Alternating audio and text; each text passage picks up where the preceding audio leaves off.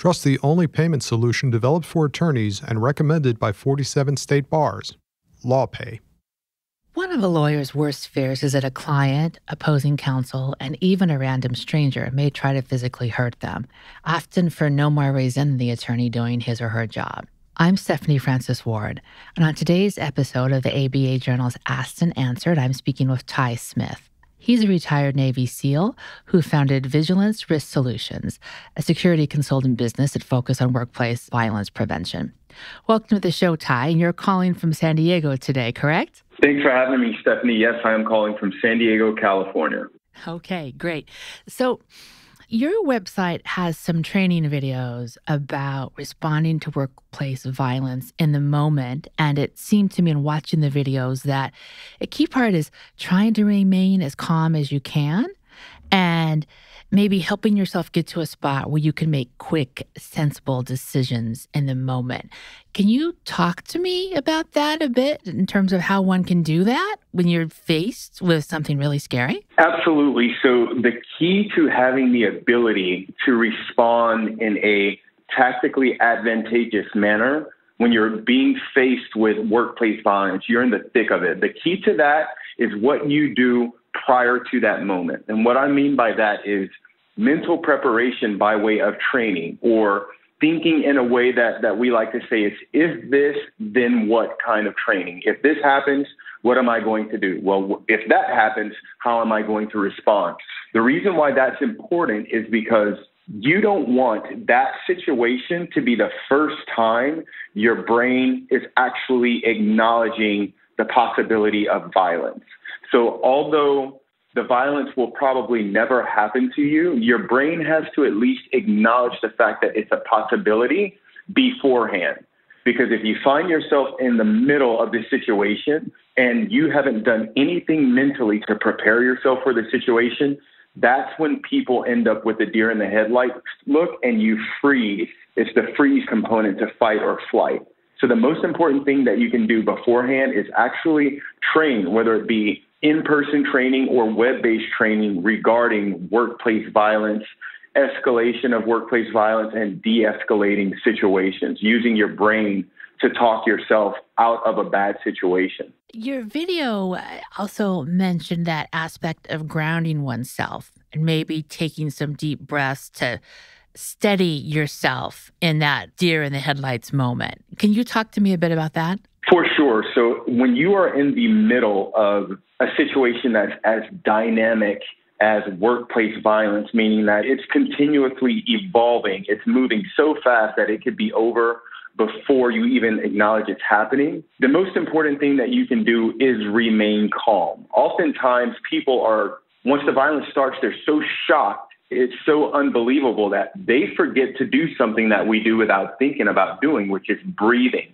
So one of the most important things that you can do is breathe, take deep breaths, and use positive self-talk to talk yourself through the situation, understanding that, hey, I have to be mindful that this is a really bad situation that I'm in, but as long as I breathe and I remain calm, I can work my way through this. Because if you don't have that positive way of thinking, if you don't breathe through the situation and keep yourself calm, that's when panic, denial, disbelief sets in, and that's not going to serve you any good. Also, physical grounding is a really good technique that you can use, especially as an attorney where you may be sitting behind your desk and the customer or the client is on the other side of the desk. Once they start escalating the situation, if you're feeling yourself starting to become overcome by events, you can do something as simple as take your hand and grab your desk as hard as you can. And what that does is it tricks your brain into understanding that the earth underneath me isn't moving and I'm steady. I'm here, I'm in this place, and everything's going to be okay. It sounds simple because it is simple, but it actually works. So it sounds like instead of thinking, oh my gosh, this isn't happening, you should think, okay, yes, this is happening. I can handle it. Yes, because whether you acknowledge the fact that it's happening or not, if it's happening, it is happening. So disbelief and denial isn't going to do you any good. You have to be mindful of what's going on, and you have to hit that acceptance phase of, okay, this is happening and I don't like it, but I need to stay calm, and I need to use the most powerful defensive weapon that I have, which is my brain, in order to think through this so that I can get home safely at the end of the day. I think that sometimes when you practice law, some of your clients may not be very reasonable. Unfortunately, that's a part of the nature sometimes of people who need attorneys, and sometimes other attorneys are not going to be very reasonable. Do you have any advice on determining, is this person going to be okay? Or maybe should I end my business relationship with him or her because they may not be okay and I don't want to take that risk? Yes. So we are really, really, really big advocates of situational awareness and being aware of yourself, being aware of the people that are surrounding you, being aware of physical objects that are within your environment, understanding what's going on around you at all times. And a part of that is being aware of the person that you're talking to, being aware of how that conversation went the last time you spoke with that person. What's the difference between this person's behavior when we're speaking on the phone and when we're speaking in person? How does this person respond to the information that I am offering them? Are they calm? Are they in tune with what I'm saying? Are they connected to me by way of eye contact? Because when it comes down to it, from the attorney's shoes, no one is going to take care of you as good as you can take care of yourself. Also, you have to be able to remove emotion from the decision, and that emotion is usually revolved around finance. Everyone has bills to pay. We all have a job to do so that we can pay our bills. But if that gets in the way of your personal safety, then it has to become a no-brainer. Maybe this client isn't a good fit for me. It doesn't mean that the termination of that relationship has to be blunt or in a way that it infuriates the client, but it could be as simple as, hey, listen, I don't think that I can do as good a job for you as you need because of your particular situation. Maybe I can introduce you to someone else that can, someone that has a better way of communicating with you so that you guys are on the same page, or maybe you can go out and find someone that you believe would do a better job than me. But the most important part of the termination of that relationship is that you allow the client to exit that relationship gracefully with dignity and respect. I think that's very good advice. So I think I noticed a photo on your website, and it ties in with that, being aware of your surroundings, and it had a young man headed inside what looked like a courthouse, and he had a big duffel bag on his back. And on the one hand, I can think, well, you may not even think anything about that, but maybe you should. Do you have thoughts on keeping your eyes open for things people might be carrying that are out of place, specifically like, say, at someone's office or maybe a courthouse? Yes, so that is a great picture. And that picture is a really good example of, hey, how situationally aware of your surroundings are you? How aware are you when new people are entering your space? So I used to go to the Starbucks near my office all the time, and I would walk in every day, and there was a little bell above the door that would go off whenever I would walk in. And I would always look around and ask myself, hey, is today going to be the day that people are actually going to stop what they're doing, look up and acknowledge the fact that I just entered their critical environment. I just entered their space. And oftentimes I'm disappointed because people never stop looking at their cell phone. They never stop looking at their computer in order to just give me a cursory look to make sure that, hey, I'm not someone dressed in all black, walking into Starbucks with this huge tactical-looking black duffel bag on my back, and I stand out like a sore thumb. So think about it from the standpoint of that photo where you just said, hey, it looks like he's walking into a courthouse. The way that individual was dressed and the bag that he was carrying, does it fit with that environment? So people have to be able to remove their heads from their devices, is what we like to say, and actually look around and notice, hey, is that person sticking out like a sore thumb because of the way they're dressed, because of what they're carrying, what's in their hands? If I look around at all the other people here, does that person match everything and everyone else in my critical environment, or do they stand out like a sore thumb? And it all comes back down to situational awareness. Well, I think that brings up a really good point is I'm sure that in your line of work, you've probably developed a very good sense about people and what to expect. And I think attorneys would probably say that about themselves as well, particularly if they have a consumer practice where they represent individuals. Do you have any, and, let's face it, especially like at the courthouse, you're going to see all kinds of people with all kinds of things that might seem out of the ordinary. Do you have any advice or tips about maybe being open-minded about what might be unusual and what could be a threat and what probably wouldn't be? Yes, that's a great question. So you're absolutely right.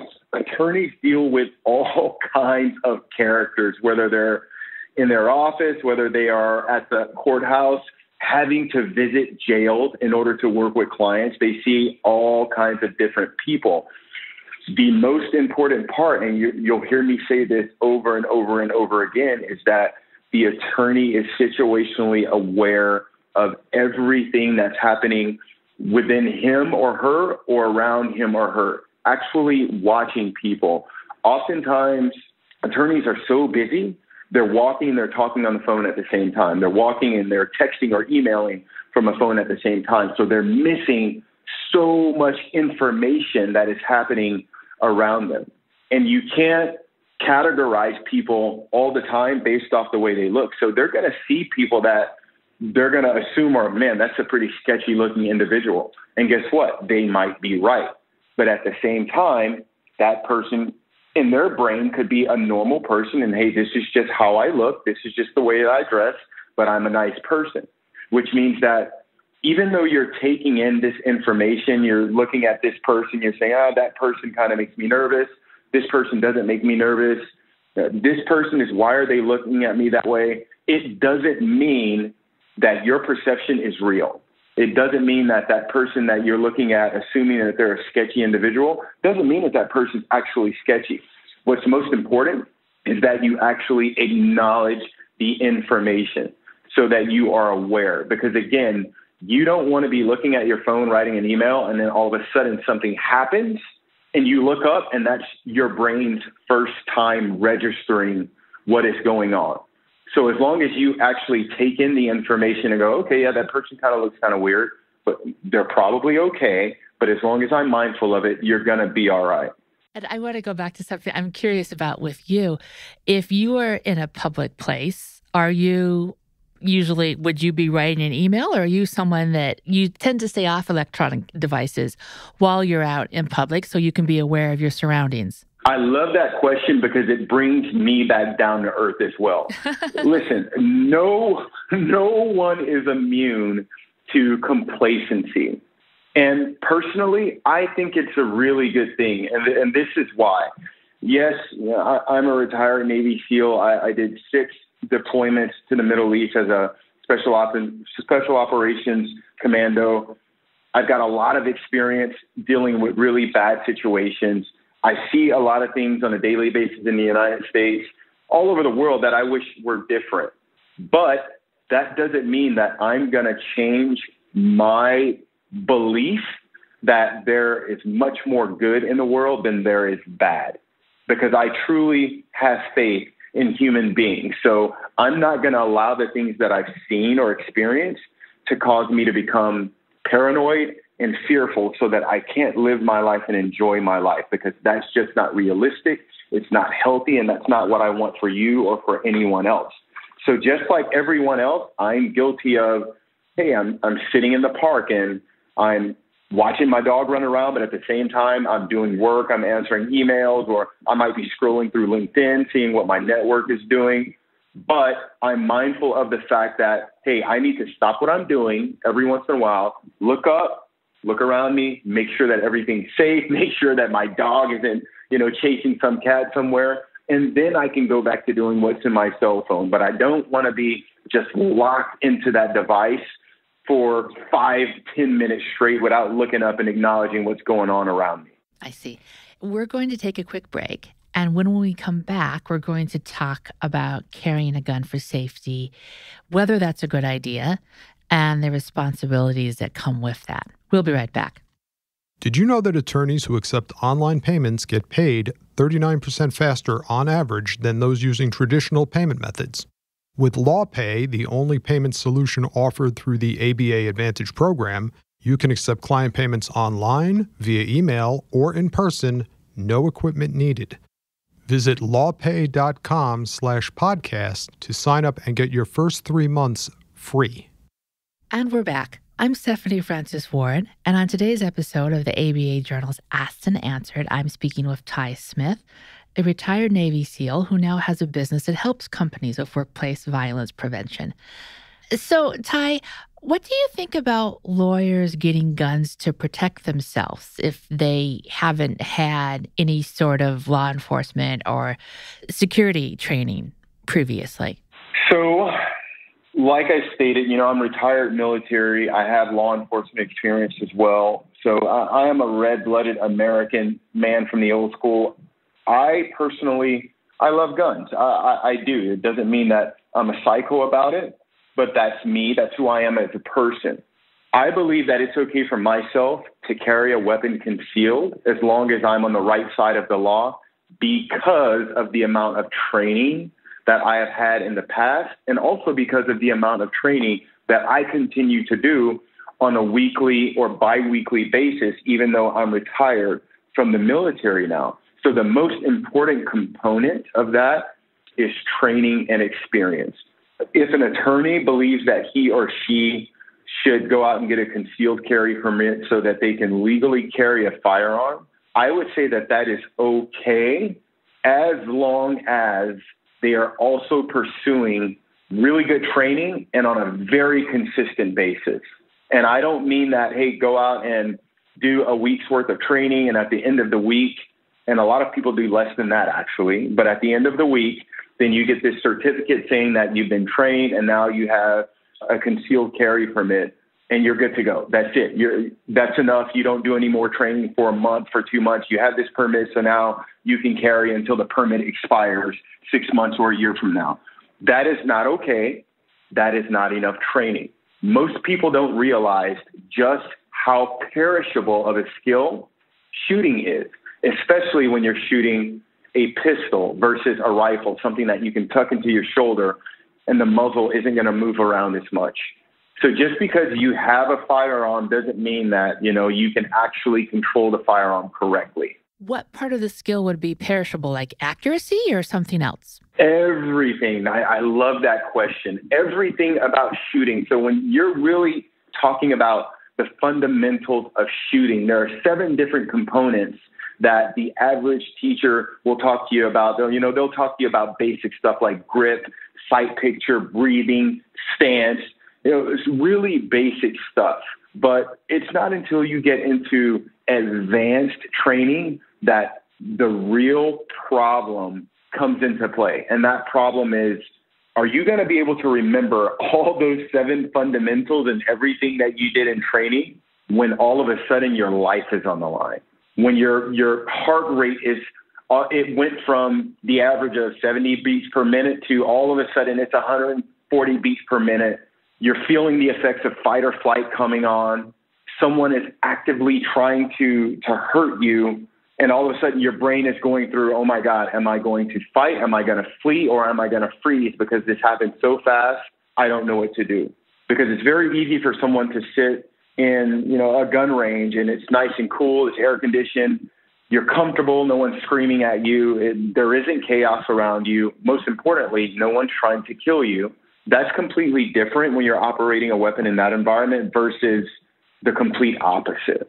So it's a perishable skill in the way that, you can forget all of the fundamentals, but also when you're training in a gun range, you're not really getting the realism of someone trying to take your life. And now you're depending on this weapon in order to prevent that from happening. So the best way that you can simulate that is to just train so much that those 7 fundamentals of shooting, you no longer have to think about them. They're ingrained in your brain, and now you're just going through the motions every time. So it sounds like, and maybe if you were thinking about getting a concealed and carry permit, you should probably have an honest conversation with yourself about what you're comfortable with and the amount of time you have to train? I know I've heard that if you're going to carry a gun for protection and you're not prepared to shoot to kill to someone, if someone is trying to kill you, maybe you'd be better off without a gun. I agree.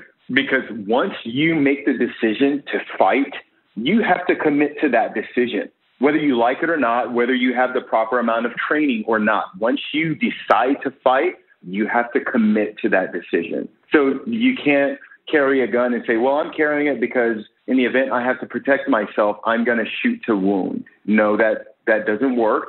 Also, lawyers understand this. If you say that in court, that might not go over so well. I'm shooting to wound. That's kind of like I'm purposely trying to torture someone. No, you have to commit to fighting in order to save your life, or you have to run, which means that you shouldn't be carrying that weapon. Gotcha. So say you're an attorney who maybe is not comfortable carrying a gun and you are in an office building with security.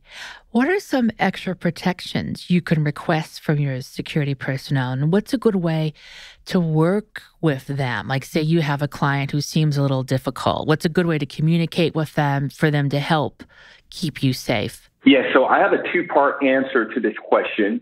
First and foremost, having security in your building is good, but at the same time, the attorney, he or she cannot outsource their safety and security to that contracted security.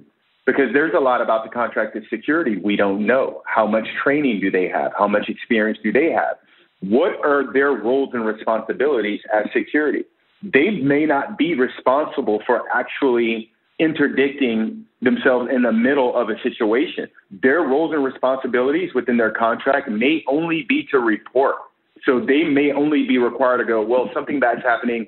I'm not going to put myself in the middle of it. I'm just going to call the cops and tell them something bad is happening. So attorneys can't outsource their safety and security to others.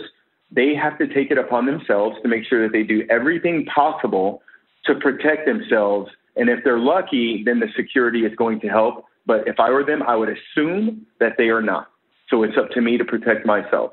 The other side to that is try to use those guys and gals as much as you can. So if you know that you're working late and it's dark outside, and maybe you didn't put any thought to that prior to parking your car, and maybe you parked your car in a dark place and there's no light around, ask the security to escort you to your vehicle. Don't go it alone. If they're there, use them. If you're setting up for a meeting with a client and you know that either, hey, this client has a tendency to become irate, or you know that, hey, I'm about to have a really difficult, uncomfortable conversation with this client. I don't know how they're going to react. I don't know them well enough. I'm a little nervous. Talk to security ahead of time and let them know, hey, listen, I'm about to have a meeting. I don't know how this is going to turn out. I'm a little nervous. Can you guys at least be on standby to help me if I need it? Some security guards may even hang out outside of your office and listen, for screaming in case you need somebody to come through there immediately. Or you can prep your secretary so that they can get that person to run into the office as quickly as they can. But just talk to them ahead of time. You don't have to give away client attorney information, but just let them know, hey, I'm nervous about this. Can you be on standby in case I need help? And do you have any advice? Say you're an attorney who represents consumers and you have a storefront office because you want to get the free advertising from the foot traffic. But good or bad side is that you could draw a lot of people with that, and some of them are going to be unusual probably. Do you have any advice on having a storefront office in terms of staying safe? Yes. So it would be absolutely unreasonable for me to say, hey, from a security standpoint, I don't think you should ever have a front office because, again, live your life, be happy. There's no need to be fearful and paranoid. But understand that if you have a storefront office, understand what you're going to get with that. You're absolutely right. You may have strange individuals walk right in off the street from time to time. Again, being situationally aware of the situation of your environment at all times, it can be very, very helpful. So if you have that front office and you got these huge windows up front that you can see out of, spend time looking outside of those windows from time to time. Don't just be glued to your computer screen and not ever look up to see, hey, what's happening right in front of my face? What's going on in the parking lot? What do some of the people that walk back and forth in front of those windows look like? Do I ever see anything that would cause me to be nervous? Do I see anything that would require me to get on the phone and actually adhere to see something, say something? So I need to call the cops and go, hey, I just saw something that kind of looks weird, or it's making me nervous because it's right outside of my office. So being situationally aware of what's going on outside of that office is really important. And if you are in a low-income area and you're actually worried about gun violence, you may want to invest in ballistic glass. You may want to invest in better locks and an alarm system for that storefront office. You may want to invest in access control. That way, people can't simply walk in off the streets. They have to be buzzed in after you speak to them from an intercom system. So there are things that you can do in order to put risk mitigation controls in place. And again, the most important thing is that you're situationally aware of what is going on. All right. And that's everything we have time for today. I want to thank you so much for joining us, Ty. Anytime. And listeners, thank you for joining us as well. If you like what you heard today, please rate us in Apple Podcasts. We'll see you next time for another episode of the ABA Journal's Asked and Answered.